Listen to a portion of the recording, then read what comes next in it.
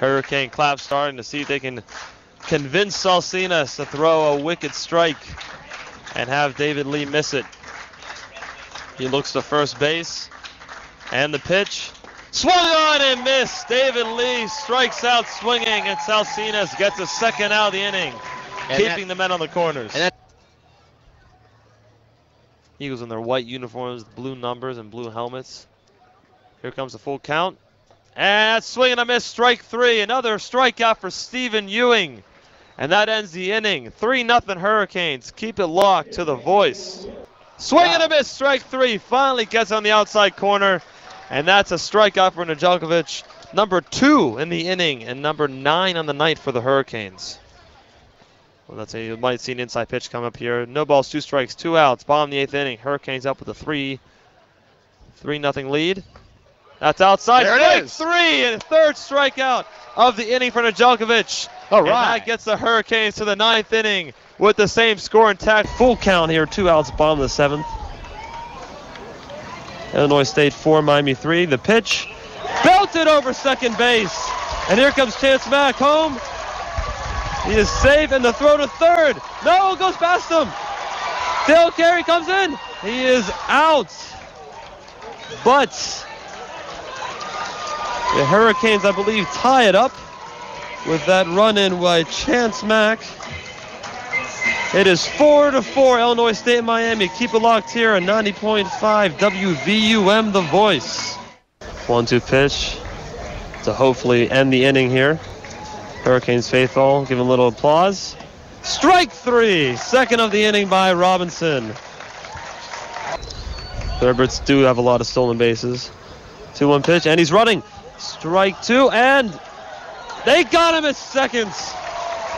Great throw by Roland to Michael Broad for the catch Hinshaw stealing. It's a deep fly ball to left field. It's going. Gone, home Out of run! here. Roddy Rodriguez wins the baseball game for the Hurricanes, 5-4 in the bottom of the 11th inning. Wow, he killed that ball, Rodriguez. That's a new best. They get the bottom. You're down by the foul pole as he comes back home to his entire team. Wow, amazing. What a great end to this game and a Clutch great hitting finish from for Ronnie Rodriguez.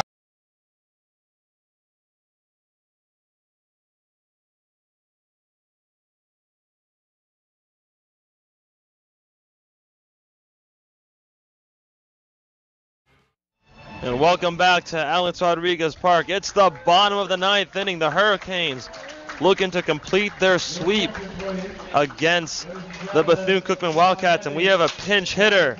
It's Julian Santos. And the clap is stepping starting. in for Alex San Juan. San Juan's day is done. He went 1 for 3, had 2 strikeouts and a base hit. And now it'll be Julian Santos looking to lead things off here in the bottom of the 9th. The first pitch thrown in for a strike by Bethune-Cookman as they look to walk away with at least 1 win in this series. Well, only 1 win if they can get this one. And Santos grounds out to second baseman. Bizarro throws it to Taylor for the easy first out of the inning. And before I could even give Julian Santos stats, he's out. But now it'll be the top of the order for Miami, trailing by 1 run down to their last 2 outs here in the bottom of the 9th inning against Bethune-Cookman. Thought Miami could potentially get the sweep. I mean, they still can, but Bethune-Cookman, give credit to Bethune-Cookman. They're giving Miami everything they've got. Bethune-Cookman with their base running has done a lot. Here comes the first pitch, and it's hit to shallow left field by Steven Perez, and he'll get on base. A blooper just over the outstretched arms of Brashad Johnson, and that'll be the first hit of this inning for the Hurricanes. A nice hit there. Trailing back was Brashad Johnson, and it just bounced right over his head. And he dove backwards, couldn't get it. A very, very nice hit by Steven Perez. That's exactly what the Canes need here in the bottom of the 9th. And up next we have Dale Carey, number 36 for your Miami Hurricanes, looking to do some damage and move Perez around the bases. Although he's 0 for 3 in the day, confident he can at least get something going here. And Stephen Morris has a real decision to make here. Does he tell Steven Perez to steal? Perez is 15 for 19 after his steal today. He's already stolen once successfully. And the Hurricanes have struggled a little bit. I mean, they've got 5 hits now, but they didn't have a single hit until the 5th inning. So do you risk it and tell Steven Perez to go? It'll be a real interesting decision by Jim Morris. And the first pitch from Garner is low and ball 1. And as you were talking, they had a pickoff throw, and Perez did have to dive back. So he has a pretty decent lead. Be an interesting decision because obviously if he gets caught. It would be a gamble, absolutely, if you tell Steven Perez to steal, because if he gets caught, then you have no runner on and 2 outs. But if he goes and you have a runner in scoring position, it changes the entire game. And the pickoff throw again, he dives back. Perez does. Because if he gets him to second, and even if Dale Carey swings away and he's out, then it could even potentially move Perez to third. Or do you keep him at first and just keep the safe base runner on?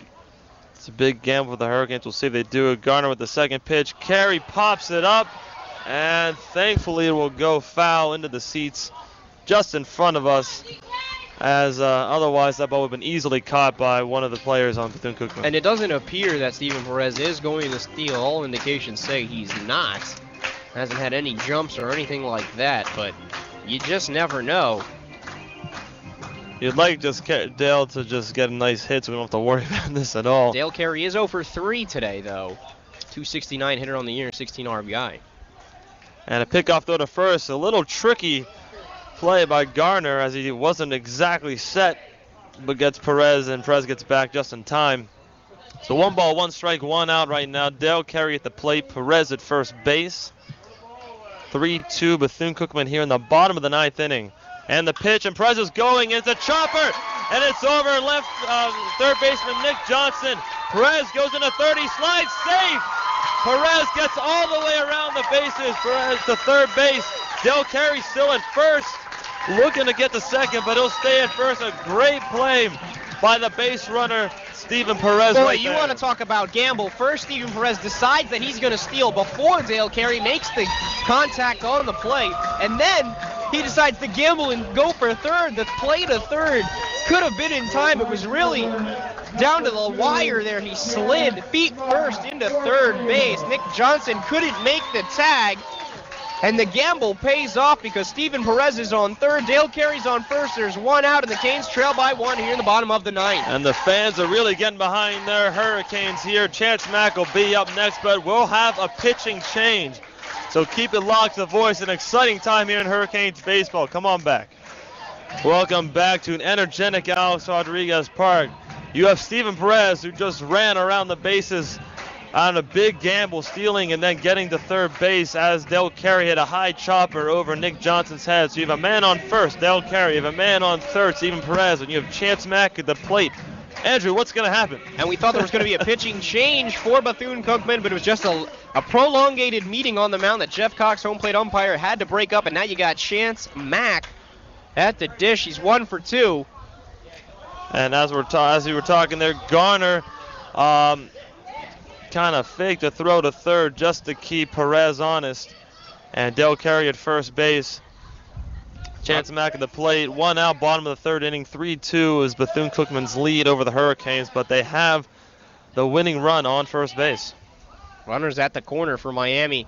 Chance Mack has 24 RBI on the season, trying to extend that total here, and if he can do that, Miami could potentially go for the sweep, perhaps in walk-off fashion. He doesn't have any home runs on the season, but this is still a golden opportunity for Miami, trailing 3-2 in the bottom of the 9th with 1 out. Garner throws his first pitch, low and away, ball 1. He stepped off the mound twice.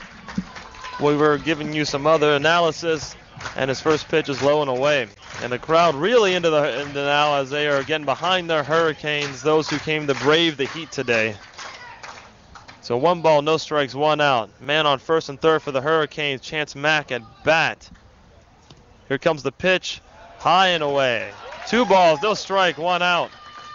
And good job by Mack, staying patient in this at-bat, although there's a lot on the line. The game is on the line, essentially, in this at-bat. But he's showing great patience and poise out there, getting ahead of the count, 2-0. Runners on the corners for the Hurricanes. Here comes the pitch. Mack lets that one go by. That's a third ball in as many pitches. And for Fernandez Garner is on deck for Miami. Of course, he pinch ran for Brad Feger.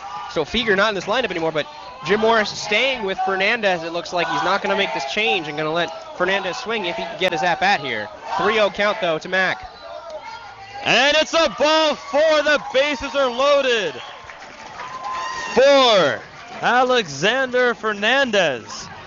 Now, what do you'd rather just get a sac fly here and get the tying run, or are you going to be aggressive and go for it? Well, I think that you're going to have to try and just get the run because Alex Fernandez has yet to record a hit on the season. He's only played in 5 games. He's had 6 at-bats, no hits, no runs, no walks, no nothing. A big goose egg across the board for Fernandez as he's, seeing limited time here. This is a big spot for Miami.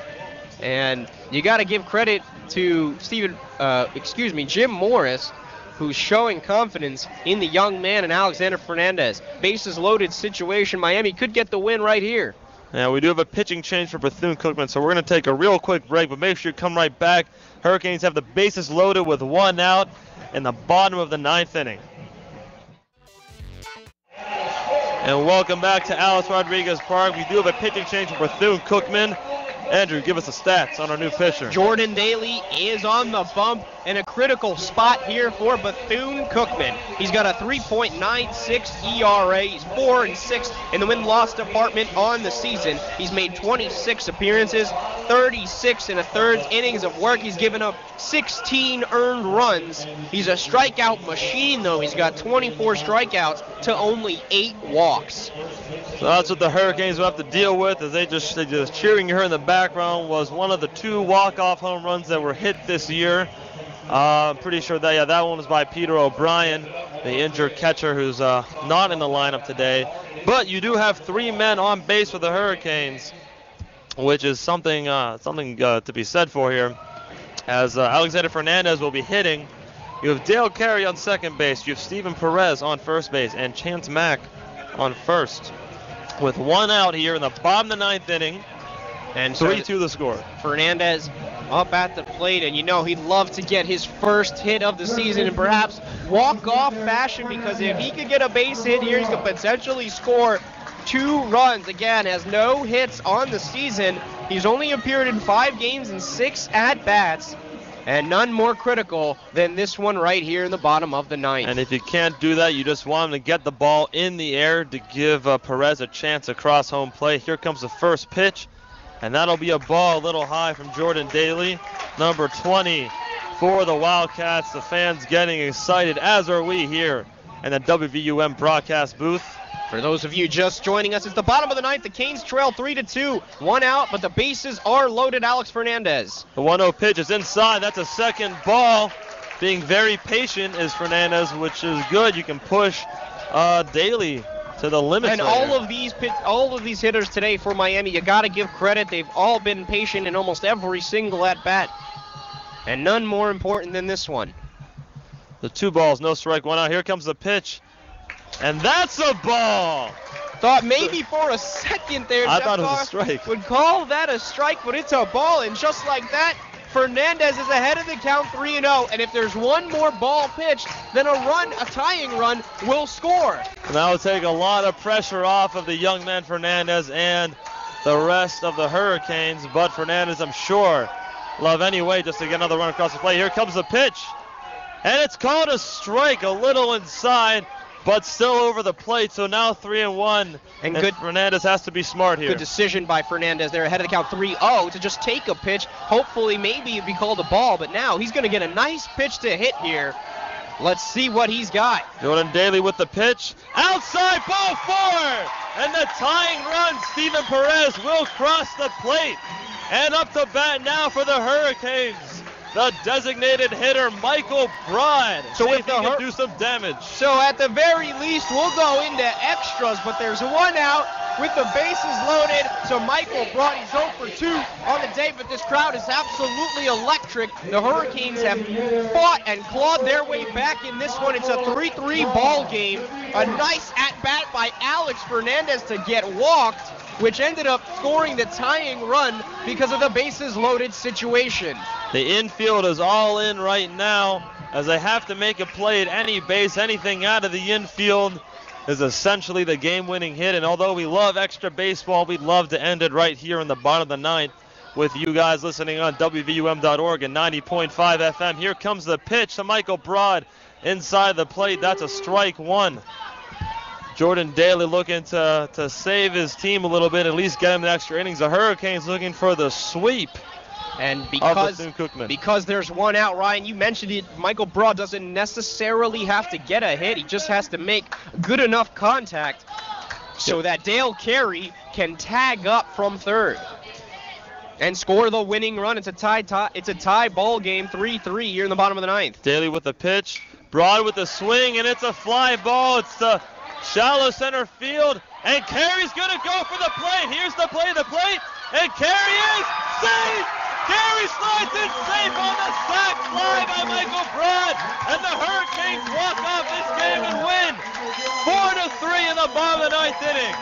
What a great running play by Dale Carey. And that ball wasn't hit that deep. It was hit to shallow center field, but Dale Carey made the decision that he was going to tag up and run and really test the arm of Brandon Turner and give credit to Dale Carey. That was some heads-up base running there, sliding into home for the game-winning run, the series-sweeping run, and Miami wins all 3 games against Bethune-Cookman in dramatic fashion. Yeah, the Hurricanes, when they look down in the beginning of the game, they claw their way back, scoring 2 runs in the bottom of the ninth inning, one on a walk, and the other one on what you just heard, the walk-off play, the shallow fly ball that Derek Carey ran out at the plate to have a sliding play at the plate. Make sure you come back for the Business School post-game show. We'll have an interview with the player, and keep it locked to the voice. Hurricanes win 4-3.